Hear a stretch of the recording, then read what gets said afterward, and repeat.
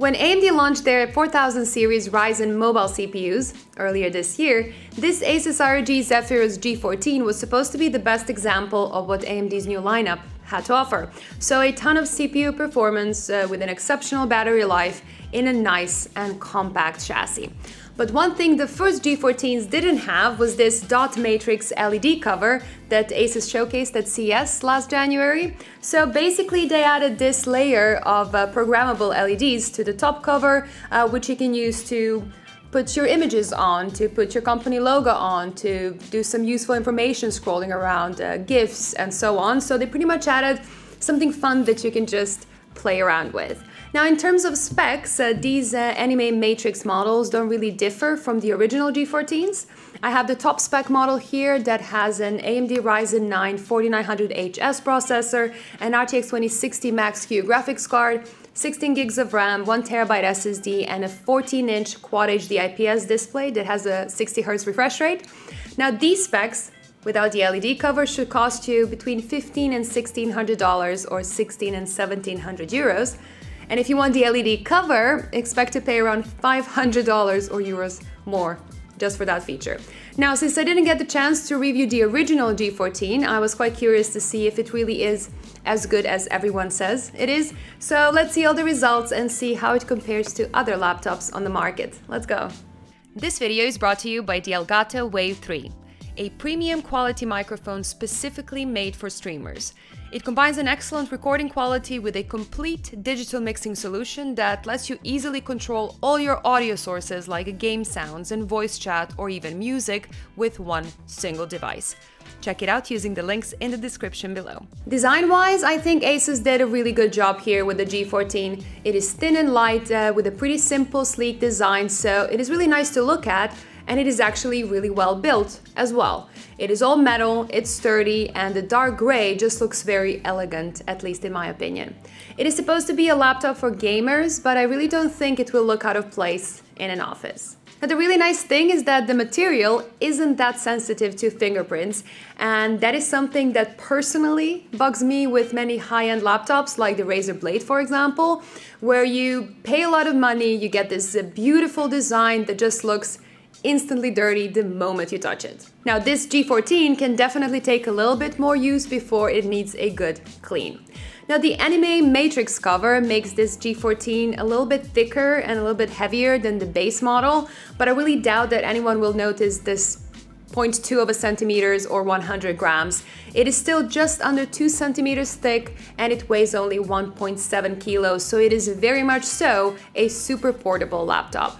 You can easily open it with one hand, and when you do, the bottom lifts off the surface, giving it a bit more room to breathe. The material on the inside is a really good choice as well. Again, with metal that isn't too sensitive to fingerprints, and it just feels very comfortable under your hands. There's barely any flex in the screen or in the keyboard, and the keys themselves feel quite good as well. There's a decent amount of travel, and they're not too light, which again I really like, making it a very nice laptop to work on and to game on. Now, I also appreciate the dedicated volume keys and the dedicated button to open the Armoury software. I just think that the uniformity of the white backlight should have been a bit better. The touchpad is fairly smooth and it just works well. They could have made it a bit larger in my opinion, but it is good enough, especially considering the fact that most people will use a mouse anyways. In terms of connectivity, you get two USB 3 ports on the right, along with a USB 3.2 Gen 2 Type-C port.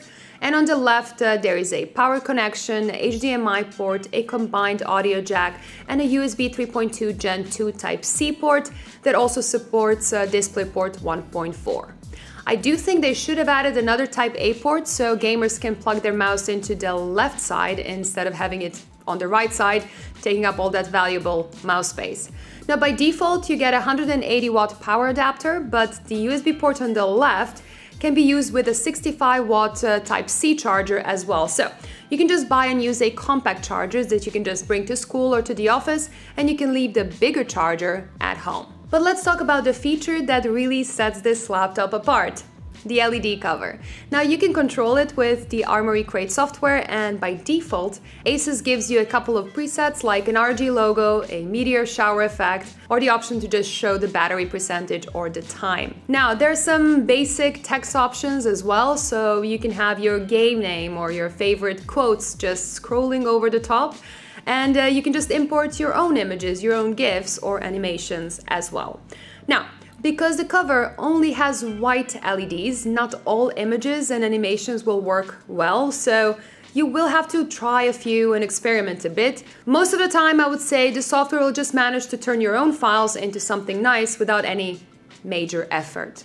Now, I personally think it's really cute to see, and I guess that you can find some useful things to do with it, especially if you want to promote your work in any way or drag it around events with your logo or your name. But I cannot help but thinking it's just a gimmick as well, and a very expensive one too, given that you need to spend $500 more for that LED feature alone. As for the CPU performance, everything that was said about the new Ryzen CPUs so far applies to this laptop as well. It just shows exceptional performance both in the single core benchmarks and in the multi-core benchmarks. Now this 4900HS is a 35-watt chip, while the processors with an H at the end of their name are 45-watt chips. So, considering the fact that this is a lower power model, the results are actually pretty impressive. Now, I do want to point out that unlike with the desktop CPUs, there is not that much difference between Ryzen 9 and Ryzen 7 mobile models, as they both have 8 cores. So, if you see a Ryzen 7 4800HS option for less money, I would probably just go for that one. In terms of gaming, the G14 is interesting as well, as it uses a 65-watt GeForce RTX 2060 Max-Q. Now typically, Max-P model would use 115 watts, Max-Q model between 80 and 90. So again, even though it's a lower power version, the game performance here is pretty much in line with an 80-watt 2060 Max-Q. It is just ahead of the GTX 1660 Ti in the G15 and just behind the 90-watt RTX 2060 in the TUF A15. But a fully powered RTX 2060 in the GL65 is of course much faster. Still, I would say it's a great level of performance, letting you play all the AAA titles at reasonable settings or simpler games at high frame rates. So even though it's a tiny little machine, you can easily call this a proper gaming laptop. Now for the display, most G14s will come with a 120Hz 1080p display or 60Hz Quad HD display that I have here. And it's a pretty nice panel. It has reasonable but not exceptional brightness, it has great contrast, good color gamut, and a pretty good color calibration out of the box. Now it feels smooth for a 60Hz panel, and it doesn't really look off if you set your games to 1080p. If most of what you do is game, I would say get the faster 1080p screen, but for those of you that want to use your laptop for productivity as well, this Quad HD resolution on a 14-inch laptop is really nice, and I actually wish there were more laptops on the market with this option. In terms of thermals and noise, the G14 does get a bit hot, running 90 degrees on the CPU and 81 on the GPU in performance mode. Now noise levels are pretty reasonable at 45.2 decibels, which is definitely audible, but most gaming laptops get even louder.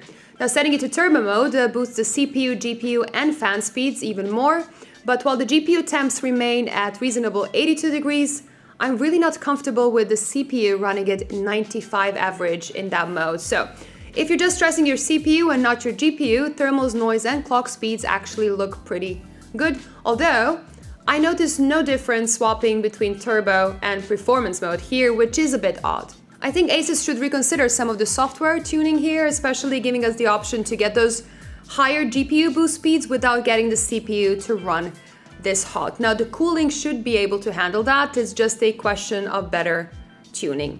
There is actually a manual fan tuning option which you can combine with very interesting thread on Reddit on how to make some improvements to the G14 yourself, and I'll link that below for anyone interested in diving a bit deeper into this. So it is definitely possible, and it would be nice if ASUS just made it default. It is not hard to clean, repair, or upgrade the G14. Just remove the 14 screws from the bottom and you have access to most components. You can clean the fans, you can replace the battery, you can replace the SSD, you can replace the Wi-Fi chip too, which is hidden under the SSD. Unlike on the G15, you cannot really add a second SSD, which kind of makes sense as space is a limiting factor here. And unfortunately, half of the memory is soldered on the back of the motherboard. Now, technically, you can still upgrade one DIMM, but I'm not sure how that will affect overall performance of this laptop. The battery life on this is pretty good. You get 7.5 hours of watching Netflix and between 8 and 9 hours of light use.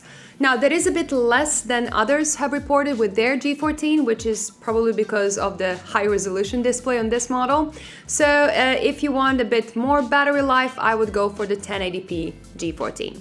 Now, this is the battery life with the LED cover turned off, and ASUS does turn those LEDs off by default when it's not connected to the charger, but you do have an option to actually change that setting yourself, and you should not do that. In the reasonably heavy PC Mark A battery test, the G14 lasted around 4.5 hours with the cover off, or 3 hours and 17 minutes with the cover on. So there's definitely a big battery hit if you want to show off your LED cover while on the go.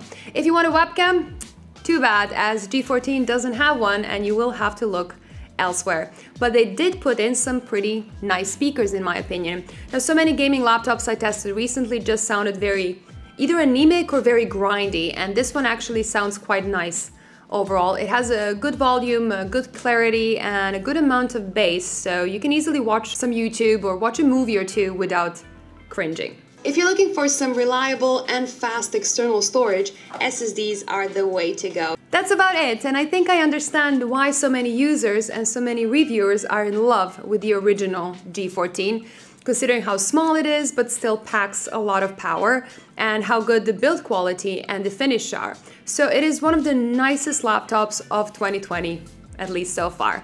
Now you can get some even smaller work laptops, and you can get some more gaming oriented laptops for the same money or even less, but I don't really think there is anything that combines those two without any real compromises. Now, I think ASUS can improve on their software tuning a tiny bit, and the lack of webcam might be an issue for people, especially nowadays when people are required to work from home as much as possible, but that's pretty much the only thing that I can really complain about today. As for the LED cover, it is nice that ASUS is implementing something new, and now you have an option to get these eye-catching LEDs if you want to. But if it really ends up costing $500 more, it would be really hard to justify it, especially since it affects the battery life as well. I mean, it is very cute, so you might find some use of it, especially if you are a PR person or if you're a content creator trying to catch as much attention as possible. But for the rest of us, it is just an expensive gimmick, and I would just go for the original G14 instead. Now, that's it for today. Thank you so much for watching. Let me know in the comments down below, what do you think about this G14, and would you get it for yourself? Don't forget to give me a like and subscribe to this channel for more. Bye guys!